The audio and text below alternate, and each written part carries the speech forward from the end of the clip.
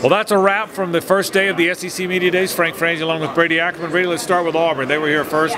Gus Malzahn has energy, but it looks like nervous energy. Yeah, nervous energy. I think he knows he's got to have a big year this year. Not just a 7 or 8 win season, but a season where they're competing for the SEC West. They're in the upper half of the West. And I think he really kind of talked about playing fast, getting back to his identity on offense. And I heard him say play fast a lot of times today. Looking forward to seeing the Gus Malzahn offense we're used to seeing in the future. Doesn't that have to start with quarterback? John Franklin III, the guy that transferred in from Florida State after junior college, doesn't he kind of have to win the job? You kind of feel like he will. You know, Gus alluded today that there was going to be a competition at that position, but his great success at Auburn has been with guys who showed up on campus and then won the job the first year. Cam Newton, and of course, we all know about Nick Marshall, who showed up in August and won the job. So I think he's the guy because of the speed that he could play with. I think he can work with the passing game later, but it's the run game that made Auburn so great those years under Gus Malzahn. He's got to get back to the 250, 300-yard run games. And they've got to be better defensively. Carl Lawson returns, but look,